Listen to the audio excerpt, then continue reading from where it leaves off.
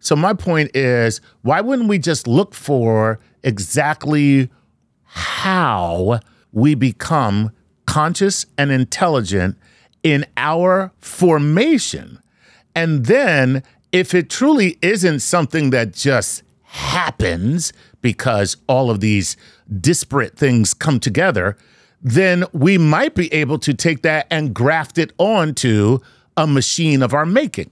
Well, you could argue that that's exactly what's just happened. Uh-oh. So if you look, I mean, if you look at the history of AI, 30 years ago, it now gets called GoFi, good old-fashioned AI. And it was all about, we're going to build a computer that can play chess using symbolic logic, checkers. We're going to build expert systems that we're going to inform with human understanding. And then this big shift took place in neural networks. And they said, you know what? We're not going to start top down. We're going to start bottom up. And we're going to start bottom up with a system that resembles a brain. And it's exactly, so they did exactly what you just said. They'll say, let's just try and rebuild something that looks a bit like a brain with lots of units that are kind of like neurons, that are connected kind of like neurons. You have enough of them, they'll do something interesting. So I would argue that this kind of biomimesis approach to intelligence that you're describing is the AI revolution of the current moment. Okay. All right, but I got to get to the bottom of something here. Let's bring back emergence into the conversation. We have neurons that ostensibly are nicely suited for our survival. Okay, when we're hungry, we look for food. If there's danger, we escape it or fight it. And so the brain is doing its thing. And any creature has any creature that cares about similar living, functionality in their brain. In their brain. But we want to say that we have consciousness as something beyond what we might ascribe to a plant. So what is going on inside of us, either in complexity or from bottom up or top down, that you can call consciousness? And the reason why I ask that in that way is everyone is making a big deal of consciousness today. And the fact that people are still writing books about it is evidence to me that we still don't know what it is. Because if we knew what it was, the last book would have been written and there'd be no further books on the shelf. So, yeah. But everyone's talking about it like we fully understand it. And yeah. So can you give me some access to consciousness given your tools that you have built to ask questions? Yeah, I share your skepticism. I think a lot of this is just baloney. The consciousness stuff, to be honest. And I think we really don't understand it. And hence, more and more terrible books being written on the topic. Well, I think this is a good time for me to announce my forthcoming book, the last book on consciousness. Well, you know this, there are just many schools of thought here. And in my world, most of the rigorous work, and I'm not saying it's great work, I'm just saying it's rigorous work, is looking for quantifiable metrics, measurements that correlate with the conscious state. So let me make that clear. So I measure your brain, right? I write down some equations, I calculate some number, and I measure your brain when you're sleeping, I measure your brain when you're awake and solving a problem, and I measure your brain under anesthesia. And it turns out that that number that I calculated, I say, wow, look at that. That number's high when you're waking and solving a problem, and it's near zero when you're under anesthesia or sleeping. And so this is sometimes called the neural correlates approach to consciousness. It doesn't tell you what it is. It just says that there's some formalism that allows you to measure. You found a correlation. Right. You found a correlation, right? And maybe that's useful, right? If you go under anesthesia and you're going to have your big toe removed, I'd rather that thing was near zero than at its maximum. So, but that's sort of the best of it. When it comes to actually theories of what it is, honestly, qualitatively, it seems to be something about the tiny little attention window that the human brain has to operate on large sets of data. And just to be explicit about this, every mathematician knows that every hard problem is solved by their unconscious mind. Right? There is a very famous book written on this by someone called Hadamard, and it's called The Mathematician's Mind. And he interviewed everyone, interviewed Einstein, Poincaré, looked at the journals of Gauss. And they all say the same thing. They say, it's a really hard problem. The best thing I can do is think about it and then stop thinking about it. I have a nice meal, I go for a run, whatever you do.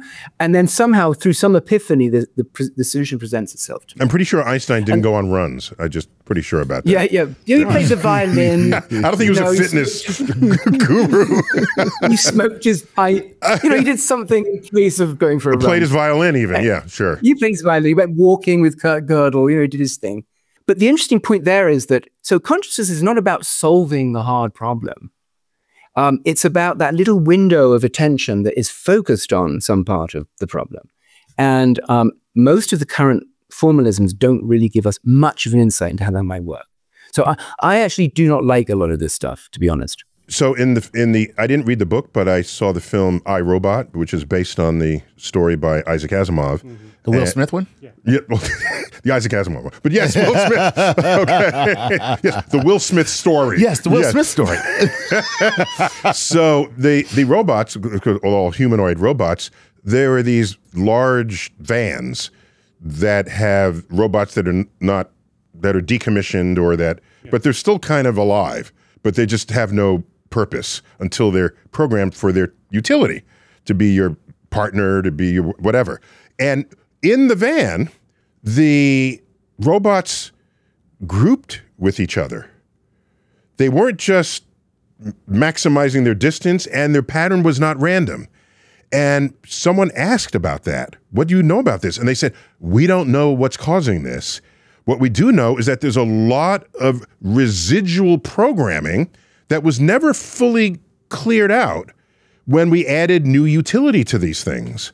And this is exactly evolution, okay? There's leftover stuff in us from a time that we don't need it anymore. Right. So what the hell is it doing in our head? It's the reason why sometimes I feel the need to eat flies.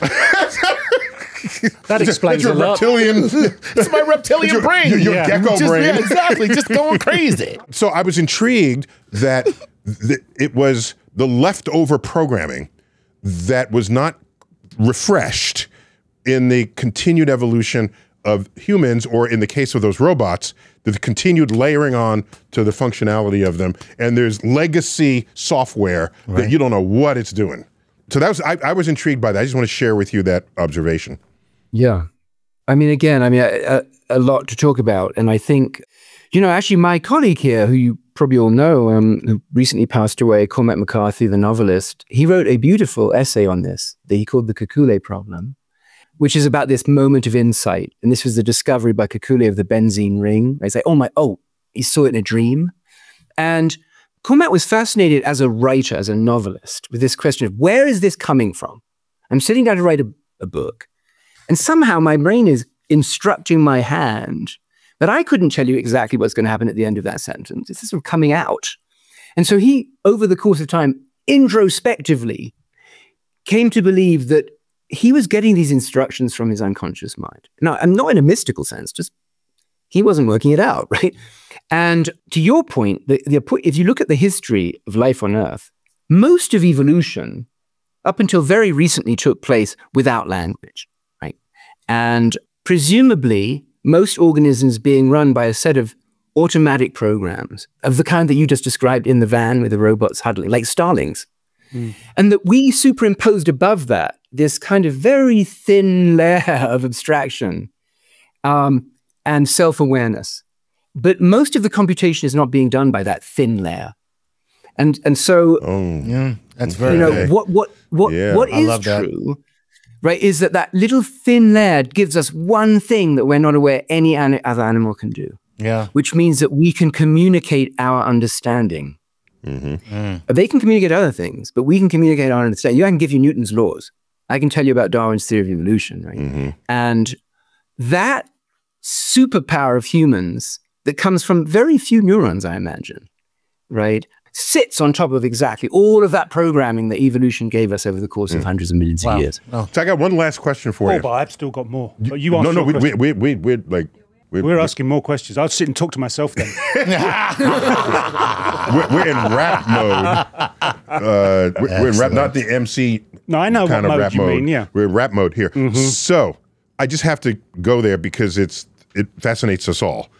well, I think about it all the time. I can't speak for others.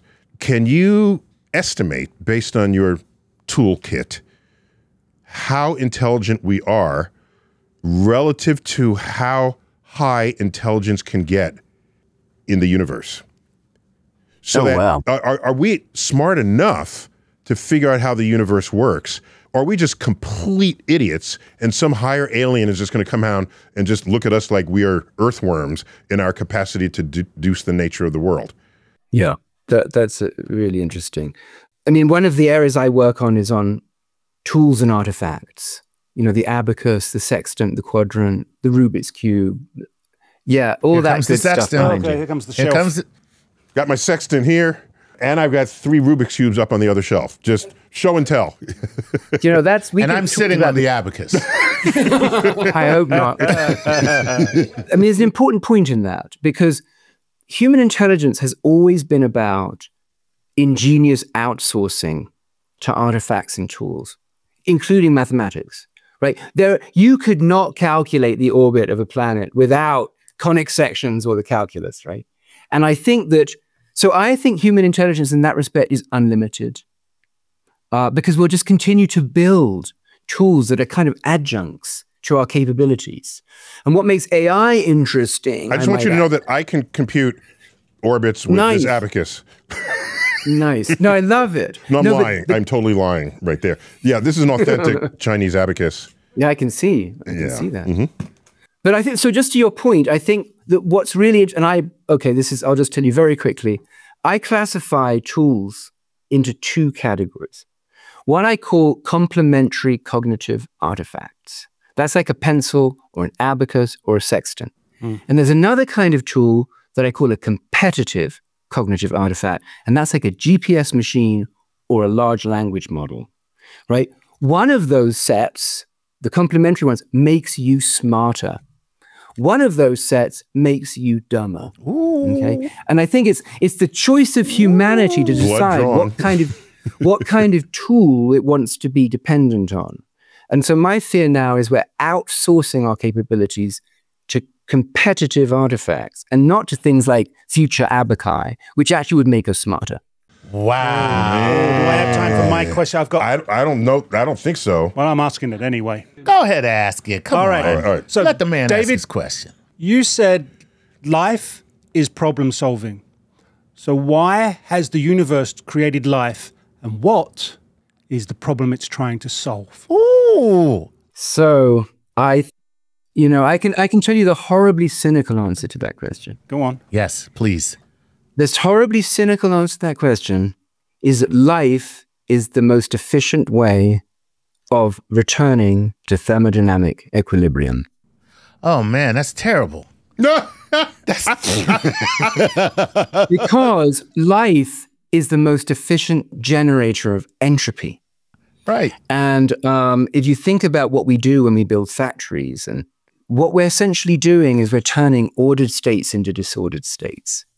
And that the cynical answer to your question really is life is a kind of suicide by the universe. Yeah, I was about to say, what you really just said is, it's all for nothing. But that's not true either, because it's what we make it. Is there an answer that isn't cynical, just so as we can have it on a downbeat? No, I like the cynical answer. I love it. And I think the non-cynical answer came from the sort of idealist philosophers, and they said life was the universe's way of knowing itself.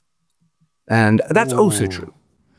So that's the non-cynical version. Yeah. All right. That's very poetic. Yes. I like that. That was Cosmos 1980. Okay. That was a major theme. Life is a way for the universe to know itself. Yeah. Yeah.